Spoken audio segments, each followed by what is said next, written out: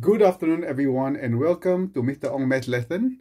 Today I'm going to quickly go through the Year 9 and Year 10 algebra section so that if you are studying for the exam soon, just go through this video and you should be able to pass the exam. Okay, the first question is about like terms. So when they ask to add or subtract an algebraic expression, you have to look for the same family. So here, the x and the x are the same family, and the y and the y are the same family. And the other thing you need to note is that this minus belongs to this 2y, minus belongs to this x, this plus belongs to the 5x. If there's nothing, put a plus. So now we're going to add the x family. So x family, we have plus 3x and minus x. So if you have plus 3x minus x, what you're going to get, you get 3 minus 1 is going to be 2x. And then we look at the second one, we're going to look at the second family, minus 2y plus 5y. So 5y minus 2y, you're going to get 3y. So plus 3y, and that is a simple tick in the exam. Okay, the second question is a multiplication question in algebra. So in a multiplication question, what you do, you have to multiply numbers with numbers. So 2 multiplied by 3, you are going to get 6. The first thing you do, multiply numbers with numbers, 6. And then a multiply with a. So there's 1 here and there's another 1 here. So you add the power. So 1 plus 1 will give you a squared. And b squared, and there's another 1 here. So 2 plus 1. So b will be cubed. And c on its own. So we're going to just put a c. And again, that's a simple 1 mark.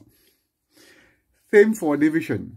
Division, again, number with number, put in your calculator. 6 over 9 is going to be 2 over 3. X squared over x. When you multiply, you add a power. When you divide, you take away the power. So 2 minus 1 is going to be x on top. Y and y will cancel out, so there's nothing left. Z and z squared. So there are 1 z on top and 2 z at the bottom. So when you cancel them out, 1 minus 2 is going to be z at the bottom. And that will be the third mark in the exam. Okay, we'll proceed. Now we are going to do expanding. Expanding in algebra means to remove the bracket. So the best way to do expanding is to do the grid. So to do the grid, we just draw a grid. And we're going to put numbers in there. So the first number we're going to put is 3x, because the 3x is there. So 3x. And then 2x over here. And then minus 4 on that side. So what you do now, you are going to multiply them. So multiply instead of adding. So you're going to multiply them. So 2x multiplied by 3x, you're going to use 6x squared. And then minus 4 multiplied by 3x is going to be minus 12x. So the last step you do, you are going to put the answer inside the grid. It will be 6x squared minus 12x. And that is a simple tick in the exam. Okay, next one, slightly harder, but just make sure that you are dividing the first two parts. So you are going to do the grid on the first expression. So there will be 3b, 2b minus 1. So as I said before, you are going to multiply them. So 2b times 3b is 6b squared. 3b multiplied by minus 1 is going to be minus 3b. So what you do now, you are going to put exactly what's in the grid outside. So it's going to be 6b squared minus 3b. And don't forget, you still have minus 4b from the first example. So now you're going to do like term. So you can see there are like terms here. Minus 3b and minus 4b. So the final answer is going to be 6b squared minus 3 minus 4 will give you minus 7b. And that is another tick. Okay, the last one, the last expansion is a 2 bracket expansion. It's the same thing, the same procedure. So what you're going to do, you're going to do the grid. This time, there are 2 numbers instead of 1 number on the row. So this time the numbers will be going to be x minus 4, and there will be x plus 2. And you are going to multiply them. So what happened now is that you multiply x and x will give you x squared. X times 2 is going to be plus 2x. minus 4 times x is minus 4x, and then minus 4 times plus 2, minus 8. So the next step you do, you're going to put everything out. So it's going to be x squared plus 2x minus 4x minus 8. And again, we are looking for like terms. And again, there will be like term plus 2x minus 4x. So the final answer going to be x squared minus 2x, because minus 4 plus 2 is minus 2x, and minus 8. And that will give you another tick. So far so good? Good. We'll carry on. Okay, now we're going to do factorize. The word factorize means, to put into bracket, is the reverse of expanding. So what I would do, I'm going to just put into bubbles, first and second. So what I do is going to break 8. 8 is made up of 2 and 4.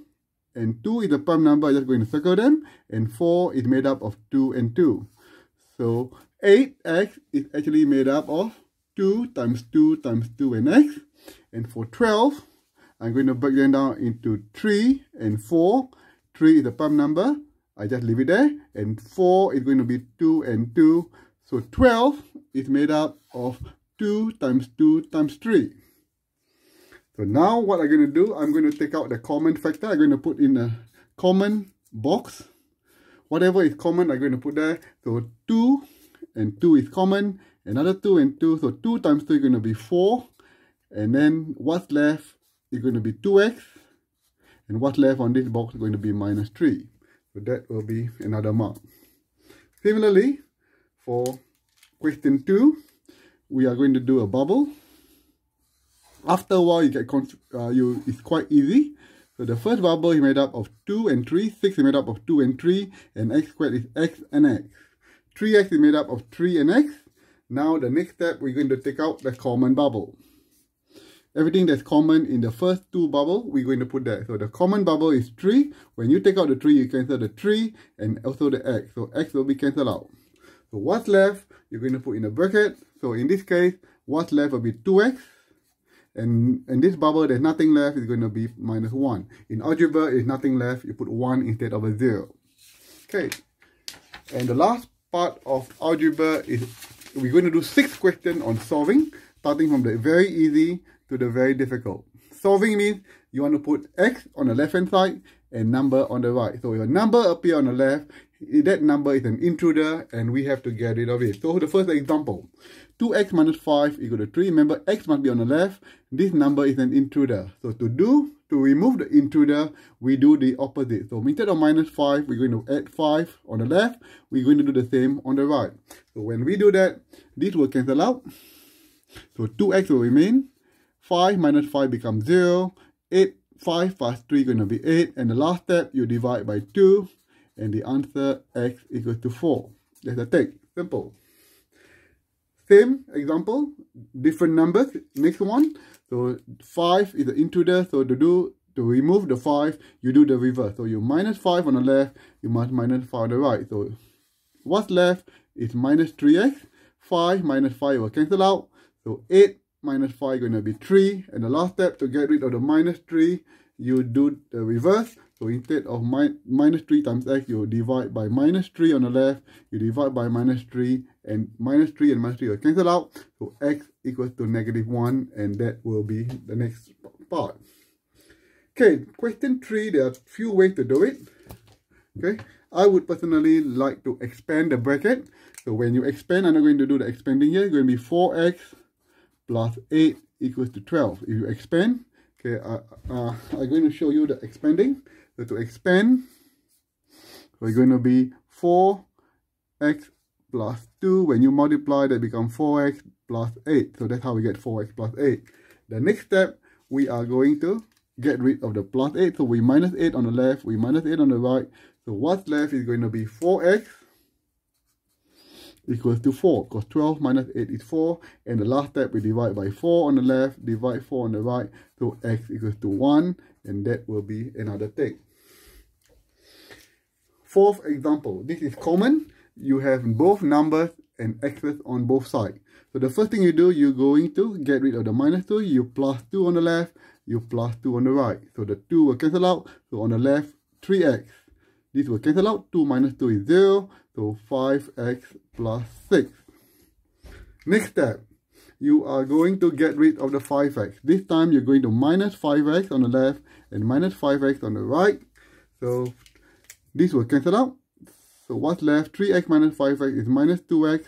5x minus 5x will be 0 equals to 6. And the last step, you divide by minus 2. And the minus 2 will cancel out. So x equals to negative 3. And that will be the next mark. Okay, two hardest questions.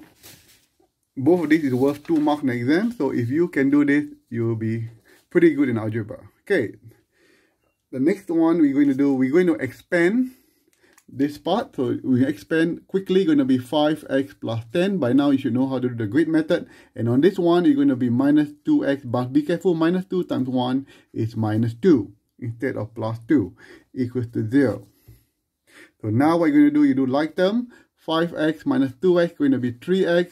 10 minus 2 is going to be 8 equal to 0. Next step, you're going to get rid of the 8. You minus 8 on the left, minus 8 on the right. So you got 3x equals to negative 8. And the last step, you divide by 3. And the answer, x equals to minus 8 over 3. And that is double tick. And last but not least, okay, this is the hardest of the lot. But if you have been doing algebra for a while, this is not too bad. There are 4 intruders, 3, negative 2, 4, and 7. You need to get rid of the number that is least connected to x. So 7 is the least connected. So we minus 7 on both sides. So we got 3x minus 2 over 4. This will cancel out. 7 minus 7 will be 0. 9 minus 7 is going to be 2. The next intruder we're going to do is get rid of the 4. To do that, we multiply by 4. So when we multiply by 4, the 4 and 4 will cancel out. So what's left is going to be 3x minus 2 equals to 2 times 4 is going to be 8. Next step, we're going to add 2. Add 2 on both sides. So 3x equals to, because 2 minus 2 becomes 0, 8 plus 2 is going to be 10. And the last step, divide by 3. So x equals to 10 over 3. And that is 2 marks. So keep practicing for your exam. So if you are able to do all these questions, I reckon you should have no problem passing the exam. And again, good luck for the exam. Study hard. Watch the video. If you don't understand, write me an email or put down a comment below, and I will try to help you. Good luck and goodbye.